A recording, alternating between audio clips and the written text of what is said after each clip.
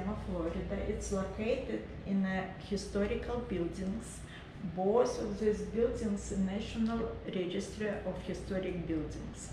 Why, I can tell you, because it was first project by Henry Hohem. He was an architect who bring Art Deco style to Miami Beach. And this synagogue was his first project. It started in 1935, and in 1936, they opened a door to public. This area was like 80% Jewish at this time, at 1936. And you know, it was about 800 members of this synagogue. This synagogue has about 77 stained glass windows. These windows were designed by Rabbi Moses Michelov. They all have Jewish motifs and zodiac signs, and they were manufactured in Hohem. Okay. So this building has real Art Deco details. Okay. No, let me show you. It's like a dome. Outside it's made from copper. All these chandeliers, they are original Art Deco chandeliers. And these benches of pews, they also made from, they all original and made from Florida pine tree. Okay. Okay. This museum was opened in 1995 because in 1980s Jewish population was declined, and synagogue, a part of the synagogue was actually closed. Moved to original synagogue, which is building next door. So all the stained glass windows and bima. Bima is like an altar for the priest. Okay. Yeah, we have a rabbi. Yes, he is reading the Bible, a Torah. Okay. Can I get closer? No, first, one of these windows was donated by Meyer Lansky. You know, he's a gangster, but he was a member of the synagogue when it was a synagogue. You know, it's a famous gangster. Okay. Yes, but he was a member of the synagogue.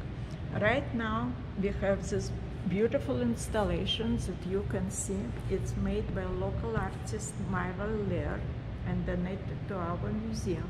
It's made from Japanese paper using acrylic paint and gunfire. This whole installation, you know, it's reflected the light when sun comes. It reflects the light, and it looks very beautiful.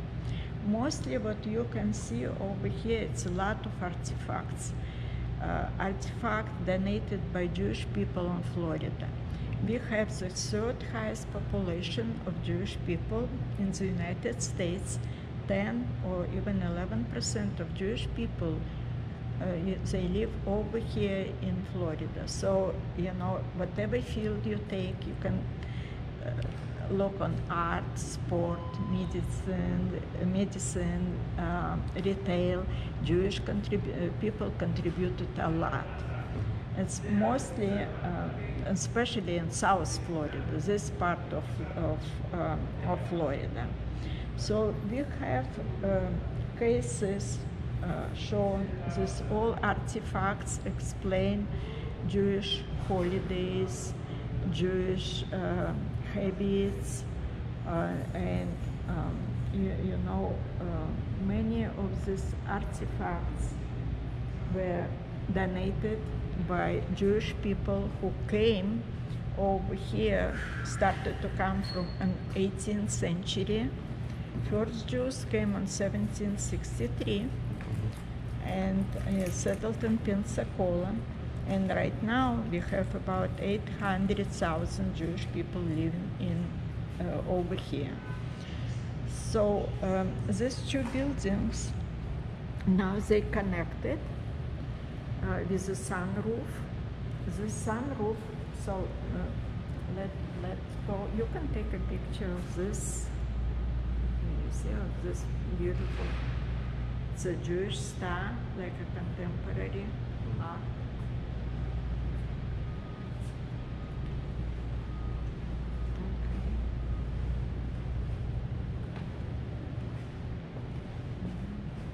This is interesting because the old synagogue, old model of wooden synagogue that were very popular in 18th, 17th, 18th century in Poland, and they all disappeared when Nazis came to Poland. Okay. Okay. So we have juice in a sport section.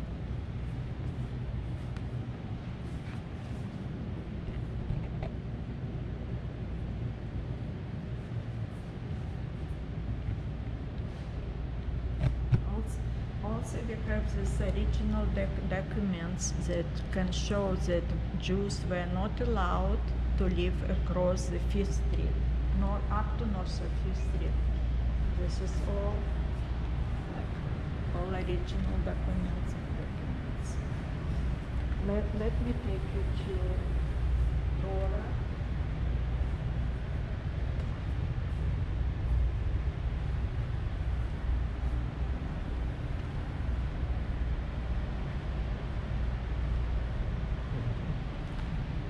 This is some very important artifact.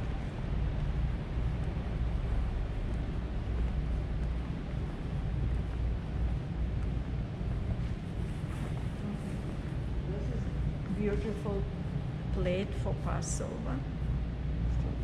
Okay. This is original. It's very unusual. And I wanted to take this picture.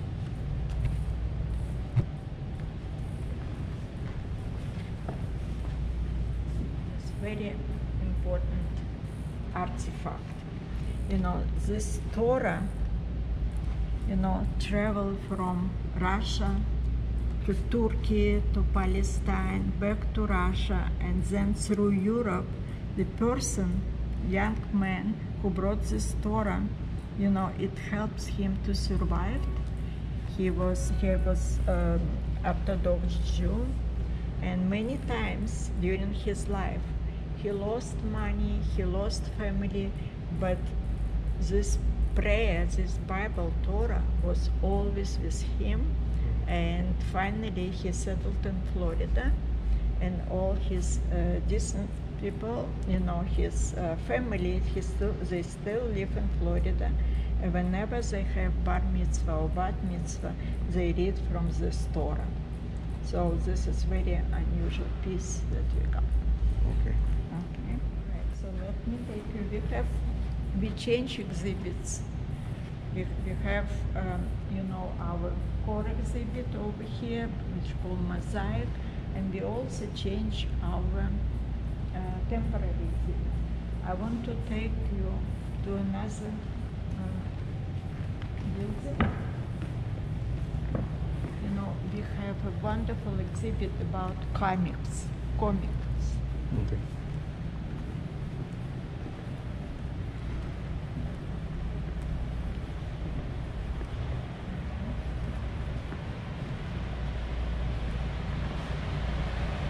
So this is like edition was done in 2008 because of you know, generosity of Beth Meissen, first and only Jewish Miss America.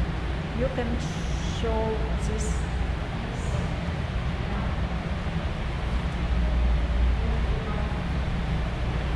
This was from Russia. It's typical samovar method.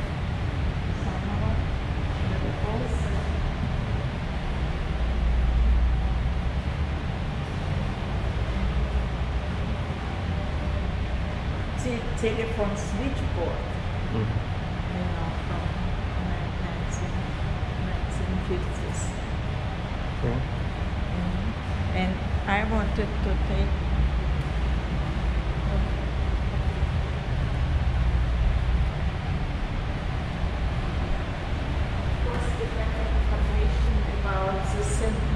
ship that,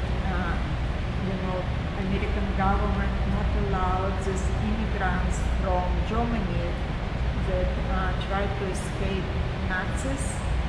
Unfortunately, the ship went back to Europe, and it was more than 900 people on the ship, and only about 300 survivors. All other people, they died because America did not allow these people to come to the United States. Oh, wow. It's a lot of people. Huh? That's a lot of people. A lot of people, yeah. Let me show you. This is